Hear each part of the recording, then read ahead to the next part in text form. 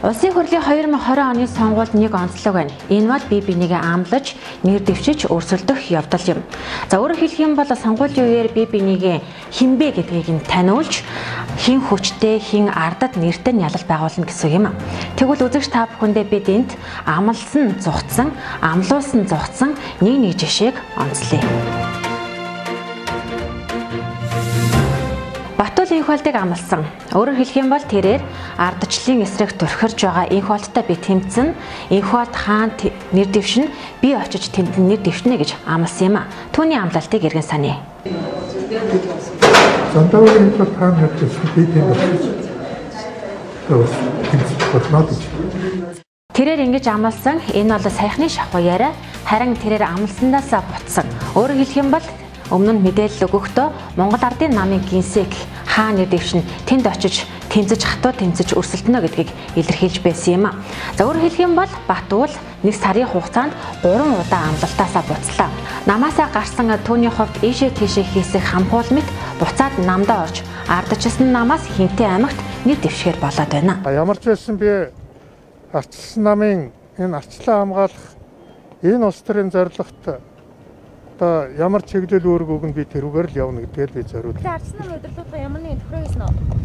Ямар ч тохироогүй. Ерөөсөө арчлаа аврыг төрж байгаа. Харин одоо бид ярих гэж би Бат-Үүл өөрөө амлчихаад зугтчихлаа. Ээр хүн хэлсэндээ гэдэг үг байдаг. За энэ бол сүржин амлалт өгчөөд зугтсан нэг жишээ. Харин одоо амлуулсандаа айц зугтсан нэгэн жишээг үзэгч та бүхэнд хүргэх гэж байна. Улсын хурлын гишүүн хууль зүйн дотоод хэргийн сайд Ц.Нямдорж улсын хурлд хамгийн сонгогдсон, хамгийн олон удаа сайдаар ажиллаж байсан улс төрчинийг за мөн энэ хамгийн дээр хамгийн олон удаа тойргоо сольсон гишүүний нэгэрч мөн нэрлэж болохоор байгаа юм. Энэ удаад ч тэр мөн тойргоо сольлоо. Түүний тойргийн сонголт нь Эрдэнэ тот байлаа. Улс аймагаас сонгогдож байсан түүний хувьд жагсаалтаа нэг удаа сонгогдсон. За үүний дараа 2016 оны сонгуульд хаан уул дүүрэгт нэр дэвшиж сонгогдсон. Харин энэ удаад Эрдэнэтийг сонгосон шалтгаан нь юу байв? Энэ бол мэдээж номтой баяр. Бидагч номтой баяр Ц.Нямдоржийн тойрог буюу хаан уул дүүрэгт нэр дэвшнэ гэдгээ хэдийн зарласан. За эрхэм сайдын хууль бус үйлдэл увайгүй үйлдэл Монголын төрд хэрэггүйгээс үзэж байгаа Ц.Нямдорж мэтийн хүмүүсийг зайлуулах гэж хаан уул дүүрэгт нэр дэвшнэ хэмээн зарласан юм а. Аль тойрогт нэр дэвших гэж байгаа вэ? Тэгэхээр би бие амрыг бодож дормтор явахгүй. Харин Монголын төрд хэрэггүй гэж үзэж байгаа Ц.Нямдорж мэтийг би зайлуулах гэж хаан уул дүүрэгт нэр дэвшнэ. Тэрийг би шийдчихсэн. Ц.Нямдорж гон тойрог дээр үү? Тэ өөрийнх нь тойрог дээр би очиод өрсөлдөнө.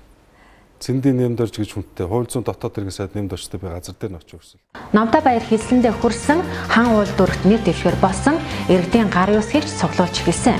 Гэтэл 2 хоногийн өмнө Монгол Ардын нам улсын хурлын 2020 оны сонгуульд нэр дэвшигчдийг танилцуулахад эрхэм сайд Ц.Нямдорж тойргоо сольж Эрдэнэтийг сонгожээ.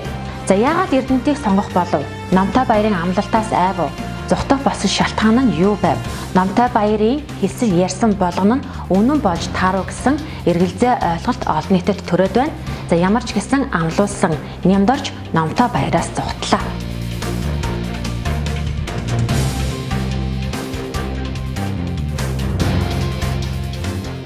Энд бид амлсан зугтсан, амлуулсан зугтсан 2 жишээг онцоллоо. Ийхүү зугтагчдын цуваа үргэлжилсээр.